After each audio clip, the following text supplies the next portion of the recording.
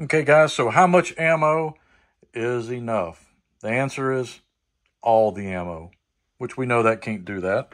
Most of us can't do that because we have to work and we pay other bills, and, you know, ammo's expensive. But let me tell you what system I use and see if it works for you. And obviously, you don't have to do this. You can do something differently or do it modify this system to fit your needs. But what I do is I have, down here I have reserve ammo. This is my ammo cans. The top two, this one's labeled 5.56, but this one's also 5.56. So this is approximately, I think, about 2,300 rounds in those two cans total.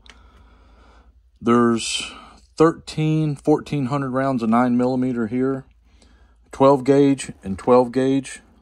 There is, let me think, about 600 rounds of double-aught buck and slug mixture in those two. And then we have 1,000 rounds of 45 down in this cabinet, or the ammo can. So this is ammo that I don't touch. This is my reserves, shit hits the fan, well, whatever you want to call it. That's ammo that we don't touch. Everything else in the safe is available to shoot. But I also keep enough inventory in here that it's also, shit hits the fan, we have more ammo. You know, we have, these ammo bags are full. You know, there's a couple hundred rounds of 5.56 in there. There's a couple hundred rounds of 9mm. And that's probably just about 2 boxes of 12 gauge, if that. We have few hundred rounds of 5.56 up on this top shelf. I think there's about 200 rounds of 9mm there on the Blazer. They're stacked. We got more 9mm. We got, those are 100mm, 100 count 9mm boxes stacked up there. So I think there's at least, let's take a look. So there's 1, 2, 3, there's 4 of those. That's 400. There's a 250 box, another 50 round box. And we got a little bit of 380 that we use. 12 gauge, those are 25 round boxes.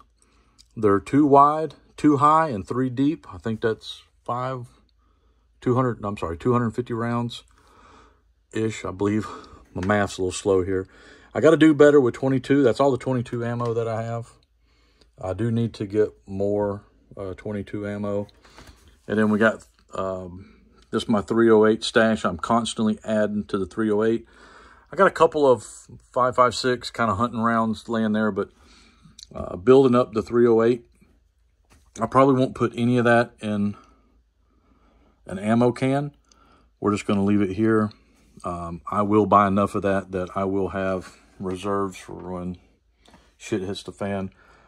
Some of this ammo, as this starts to build and I'm running out of space with some of this, what I typically do is I'll take some of this ammo, whether it's the 9mm, the 5.56, 12 gauge. I'll try to move some of that into the ammo cans and then change my number count on the ammo cans accordingly. And that way, the reserve ammo is continuously getting larger, we'll say. But also that makes room for, you know, more ammo in the safe as well. Because like I said, I'll move some of that overflow down into the cans and go from there. And one thing I forgot to mention, guys, is you don't have to necessarily buy all your ammo at one time. I will go every Friday and I may buy some 12 gauge. I may buy a box of 380, 9mm, or 5.56. I make it a tradition. Every Friday, I go and buy at least 2 boxes of ammo.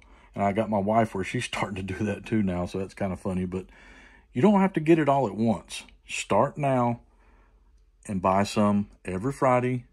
And then, yeah, I do buy some stuff online when I find some sales and stuff. But most of all, everything you see in this safe and everything down in those ammo cans is ammo that I've accumulated by buying it mostly every Friday.